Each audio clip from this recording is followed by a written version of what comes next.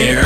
What's up, everybody? It's your favorite nerd who knows that boards don't hit back, favorite nerd. And today we are going to look at the SH Figuarts Bruce Lee figure in the classic yellow jumpsuit. This is on loan to me from Mr. Pinkerton from Realm of Collectors. You can check out their podcast, Enter the Realm, part of the Cool Table Network, and a good bunch of guys, as well as Crashbox Toys, which does dioramas and some small toy distribution. So if you're looking for some hard to find Legends and some import stuff and some Black Series stuff some from time to time, make sure you check them out. But today we're going to look at this fella, and we're going to start by looking at the accessories. So he comes with 3 alternate faces. We'll take a look at each one individually. You have to pardon my hands, I'm still working on these dioramas, and I did have a Clementine. This is kind of the, you know, looking out of the corner of your eye, like, you want a problem, Mac? Are you sure? Have you seen what I can do? And then we have the, you know, like, oh, you do want a problem. Or maybe he wants a problem with you in this one. And then we have the, you know, well, it turns out he didn't want a problem, because I'm still Bruce Lee, and I'm still arguably the baddest dude ever walked the face of the planet. So yeah, all good. All the face sculpts look great. All the paint detailings look great. We'll look at this one real quick. You know, the classic, you know. And in order to, you just take off the face here. I'm trying to be careful because, you know, it's not mine. This could allow us to look at the articulation there too. So it's a ball peg into the head and then into the neck. So double ball peg for the head. And then you just put this one on, and you're done. And just to give you a quick glimpse, because they're all kind of detailed the same, we have like the eye paint, eyeball, pupil, you know, inside the mouth, the hair. It's like just a flat black, but it does look good. They got like the little freckling detailings, like the skin texture, what they've been doing recently. Like it looks good. They did a great job.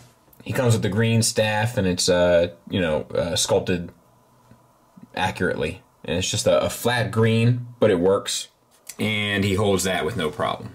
And then 2 sets of nunchucks, all yellow with the black paint added to the rivets there. One is more, they're both done the same way, but this one is kind of intended to be bent, and this one is kind of intended to be more of a straight line. Now obviously you could put this around his neck, you know, and you can also have him holding this under the armpit, and then this one you can have him kind of holding with 2 hands, and then this is pliable enough where it will just adapt accordingly. So pretty smart, but it would have been nice, I don't know. It would have been nice maybe if they were a bendy wire, but sometimes that stuff gets ate up. So I think it's okay, it would have been nice to have the option. And as you can see, he holds those with no problem, using the same holding hand. And then he comes with a number of hands, including posing hands, which I love to see. Left and right kind of open hands, left and right pointing hands, the more open holding hands. He comes with left and right like pegged holding hands, which I need to find the other one. It's right here. And then the 2 fist hands, which we'll get ready to see in a second. So let's talk about them. We've already talked about the head, and we know that this one a double ball peg into the neck. The neck is also, I can't tell. I think the neck might be stationary, which is weird. It's unlike them. Maybe it is moving a little bit. I can't tell. I don't think that it is. Maybe it is. Yeah, it is. So a single ball peg, I would imagine, from the neck into the torso. We have a ball hinge, or disc hinge rather. No, ball disc. Yes, with the ball peg going into the torso, usual SH Figuarts kind of stuff, with the shoulder cap to cover down on the joint. That gets you articulation-wise at least up to there. The swivel around, and then because of the sculpt, you get a fair amount of a butterfly joint across the chest and back. So no problems. We have this piece, which is an extra piece, floating piece that's for the sleeve, and then the arm, the elbow here rather, is on a single hinged elbow, so the articulation is a little hindered there, but it's not the worst thing to ever happen. No bicep swivel, but you get it at the shoulder, and ultimately it works. For the wrist, we have a swivel. It's on a peg. It's nice to see this like just kind of straight peg. Obviously, it's going to make it a little bit more fragile, but you don't have that resistance when you're trying to push the hand in. A lot of times they do that little peg at the end of the peg, like the little, almost like a ball peg kind of thing, but it's not. And it's a ball joint inside, so all that works pretty well. So you get the swivel, you get a little bit up and down and in and out. All that works fine. Same for the other side, except you get this extra bracelet, which is sculpted and painted. I like how all the veins are and musculature are all sculpted in. Looks great. They did a great job, even on the little hands. Looks really good. Double ball peg for... Is that a double? No, so there's a single ball peg at the pelvis to the abdomen. That's also, it seems like, on a hinge, maybe. And then, I'm guessing a double, but it almost feels like a single in the chest as well. At any rate, articulation-wise, you get, let's see, let's not use the hips. Down to there, back to there, side to side, and you do get the swivel. The swivel does destroy the sculpt.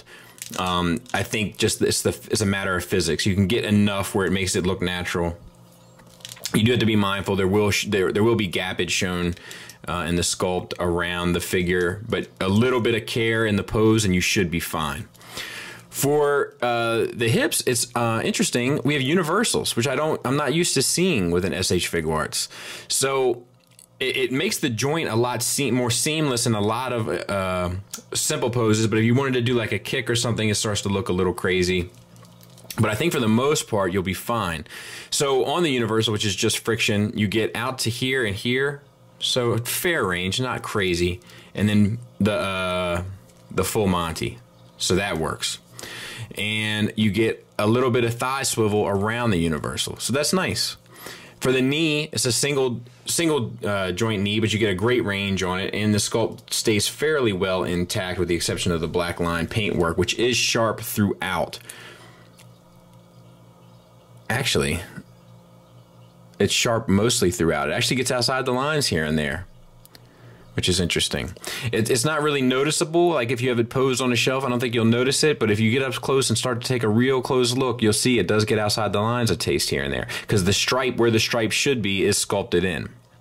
All the pants and stuff, the wrinkles look great, as does the wrinkles in the arms, to be fair, which we didn't necessarily count on. All the stitch work stuff in the back of the suit looks good as well. Even the crinkles in the back of the knee joints. That's really, really nice to see. That's that's a lot of care. That's a lot of pride. I dig it. For the ankles, I think it's just a ball peg. Unfortunately, because it's so covered down on the joint to save for sculpt, we do lose some articulation. So tilt-wise, you get up to there, down to there. That's fine. And the rocker you get to here, but I'll tell you, like, a lot of times you want to get more out of that rocker than you actually do. It's a fair amount of range, but just because it's Bruce Lee and you want to put him in some real dynamic poses, you will find that will limit you just the slightest bit. The shoes are all sculpted well and painted extremely well with the black and the white on top of the yellow, and I think it's a yellow piece of plastic. Yep. And then the white sole of the shoe is painted, and the back of the figure looks fantastic. So a pretty amazing offering. So all in all, a pretty fantastic piece. Like, just has tons of presence. I will say the paint is a little outside the lines in the suit from here and there. Obviously, that'll be an individual results will vary kind of a thing, but it's something that I'm not used to seeing with this company that I did see here. The other thing is that articulation-wise, there's a couple limitations in the elbow, a couple limitations in terms of the sculpt breakup with the waist, and then with the universals that are used for hips, which I do like, but they do make it seem a little awkward from time to time. I think it's relatively a very minor thing. I think it's just worthwhile to point out. You also may find that the nunchucks become relatively limited depending on what you want to do. I think you can get most of the poses out of them that you would think that you would want, but here and there are some times where it doesn't seem as natural.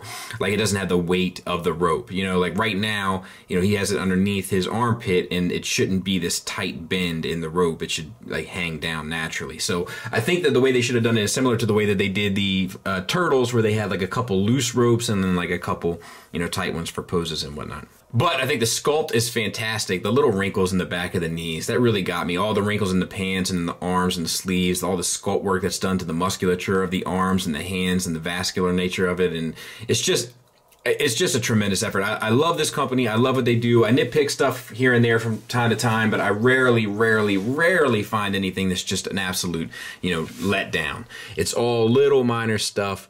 Overall, it's a beautiful figure of an amazing person that was taken from us far too soon. And if you're a fan of Bruce Lee, a fan of SH Figuarts, or a fan of cool figures, I definitely recommend you pick him up. You can pick up the other one too. It's just as good. Not the Fig one though. I'd skip on that one. Thanks for listening. Thanks for watching. Until next time, take care.